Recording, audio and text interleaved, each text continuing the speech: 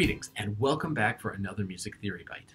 In this video, I'm going to be talking about how to perform supermetric triplets, triplets that take up more than one beat. If that sounds like something you'd like to learn more about, then this is the video for you. Just to refresh your memory, a triplet is a rhythmic figure that uses 3 even notes in some span of time.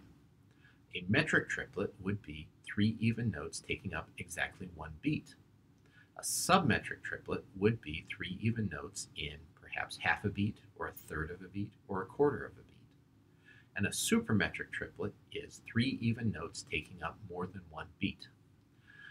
The more common types of supermetric triplets that we have are 3 notes in the span of 2 beats, what some people call an augmented triplet, or 3 notes in the span of 4 beats, so what some people call a doubly augmented triplet. And those are the ones I'm going to show you how to perform today, because they are, in some ways, the least accurately performed rhythmic figures in all of music. I can't tell you how many times I hear people trying to perform triplets evenly, and they never quite do it. I oftentimes hear that rock and roll rhythm that kind of goes da, da, da, da, da, da. You notice that my notes aren't quite even. They feel a lot more comfortable because we have the notes showing up on beats or components of beats, but we never quite get that rhythmic tension that makes a triplet really work very well. So we'll start with an augmented triplet, 3 notes in the span of 2 beats. Now eventually you want to get to the point that you just feel this rhythmic figure and you don't have to go through all the math that I'm about to show you. But until you get to that point, for accuracy's sake, make sure you go through all of these steps. So step 1. The first thing we're going to do is feel a triplet division underneath those 2 beats. It's very important that you do this in order to place those notes in the right places. So if this is my beat, I want to feel a triplet division underneath each of those. 1, 2, 3, 1, 2, 3, 1, 2, 3, 1, 2, 3. The next step is to renumber those divisions so that I have pairs of those divisions. That's what I'm going to use to create the actual triplet. So where I was going, 1, 2, 3, 1, 2, 3, I'm now going to keep those divisions going the exact same speed, and I'm going to change them to pairs of divisions.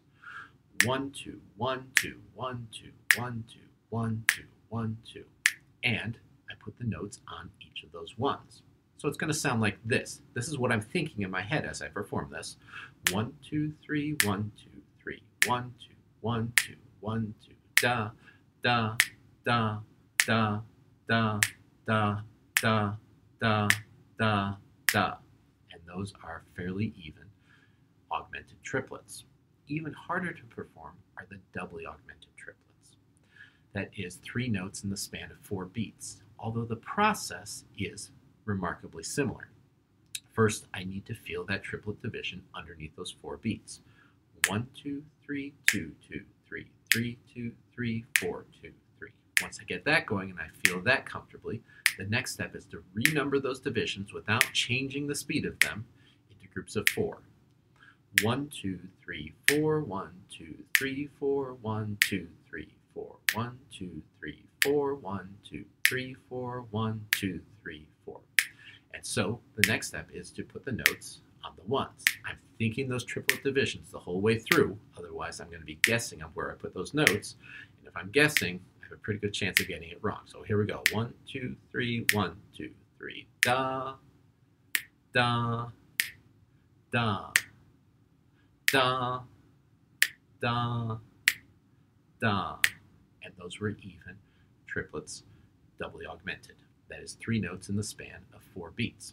It is critical that you feel the correct division underneath those beats, and then you feel where those notes, on which divisions those notes occur. That's what's going to create a nice, even, steady triplet, and then once you get used to the feel of that, then you can start to put that into your music without having to do the math ahead of time. I often think of when I'm learning a new piece of music with triplets in it, the first couple of times I perform it, I go through all those steps to ensure the accuracy, and then I go through after I've figured out how the rhythm should sound, and then I do it by feel, because of course music is not mathematical, music is an emotional endeavor. Well, that does it for this video. If you found it helpful, make sure you like it. Feel free to leave constructive comments below. And as always, make sure you subscribe to my channel for the latest music theory bites as they become available. Until next time.